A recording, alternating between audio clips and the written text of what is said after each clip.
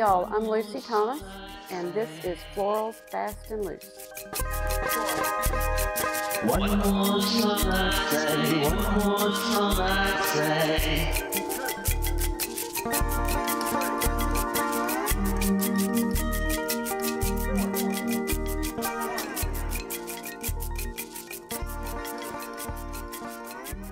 When I was growing up, I did art, little kid, you know how we always take lessons and things in the summertime, and my sister always did ballet and piano and was fabulous at those, and I stunk at both of those things.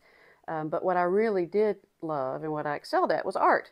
But then as I got older, junior high, teens, you know, things change at that point in your life, and I started, I didn't value my art as much then because my art was not realistic. And in my head, the only thing that I thought was worth anything was art that was very realistic. The last several years, when I picked my art back up, I realized how valuable it really is. My style is very loose and impressionistic and does not look like a photograph. I take liberties with my art, and that's what people seem to like. I do landscapes and abstracts and, of course, lots of florals, but people, whether they were buying art from me or wanting to take classes from me, they gravitated towards the flowers. They wanted to know how I did the flowers, the style that I did the flowers. How did you get that loose look? How did you combine those colors? What made you do this? What made you do that?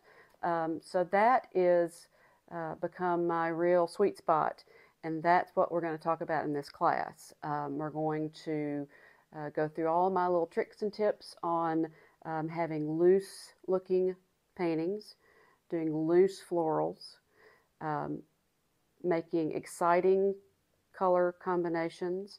We're going to talk about composition, but kind of in understandable ways. You're not going to have to get a slide ruler out to figure out where to put your stuff before you paint it.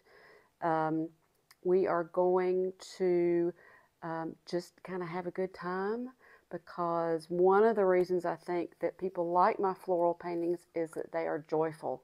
And one of the reasons they're joyful is because I'm having a good time doing them.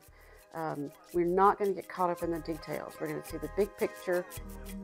When folks look at your artwork after this, they're going to see how much fun you had making it. They're going to see the joy that came behind it. And I think that's what it's all about, really. So I hope that you will join me. I know we're going to have a great time, and I'll see you soon.